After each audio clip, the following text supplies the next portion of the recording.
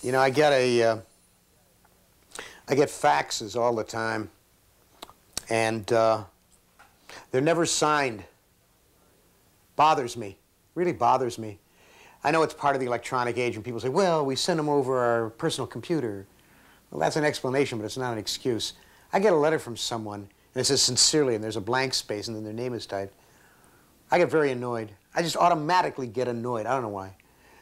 I love using fountain pens.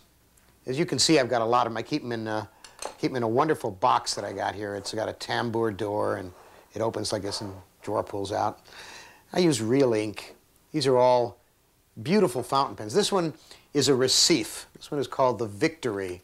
One of the things that I talk about all the time on a sci-fi channel is that you should operate at the level of technology that best serves the job you're going to do. If you work best with a PC, that's fine. Then use it. If you work best with a typewriter, do it.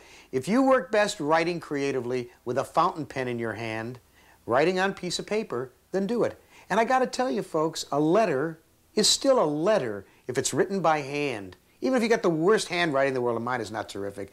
Nonetheless, when you get a signed letter, you know that there was a human being behind it, not some cold thing that you got off a PC. I got the reason I'm doing this here, sitting at the table with the pen, because I've got some stuff to clear up. But I got a call from the editor of Sci-Fi Universe magazine. He said we got a hit about you, and from someone named Crazy Mama. And I said, oh, that's wonderful. He says, yeah, it's not really nice that America Online makes everybody use a pseudonym because it encourages bad behavior. They can hide behind the pseudonym. And this woman, some doctor somewhere or other, wrote a really snotty kind of thing. And I don't respond to these things usually. I have no, since I don't have a computer or a modem, I can't respond. But I decided this time I would. So I handed her head. Real mean, long. I took great joy in writing it. And I wrote it because it was a human being responding to a cold, I'm a coward hiding out behind the internet kind of message. And I show you myself sitting with a fountain pen because it keeps you in touch with your hands, with your life. It's like using a watch with real hands on it instead of a digital. These things are things that make you understand that the electronic age still needs to be unplugged every once in a while. I've heard of you before. You're Holmes the meddler, Holmes the busybody, Holmes the Scotland Yard Jack in office. Your conversation really is most entertaining. If you would... Sadly, at long last, the world's most famous consulting detective, Sherlock Holmes, is gone. Jeremy Brett died. Died in London, September 12th, 1995, of a heart attack.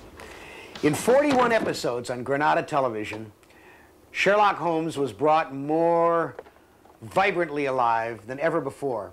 You will be able to lead a better life if you follow the process of deductive logic that Holmes mastered, where you observe and can draw intelligent conclusions. Farintosh, oh yes, I do remember the case. It concerned an opal tiara. I think it was before your time, was. MPI, whose number we will flash on the screen so that you can order these when you want, have brought out all 41 of them. They're all in uniform editions now. They run 50 minutes each, no commercials, the same way they were on PBS, except there'll be no breaks for pledge donations. Sherlock Holmes as Jeremy Brett as Sherlock Holmes in real life may be gone. But as Sherlock Holmes will live forever, in this way, so Jeremy Brett, having played his greatest role, also will live forever. The law is what we live with, Inspector.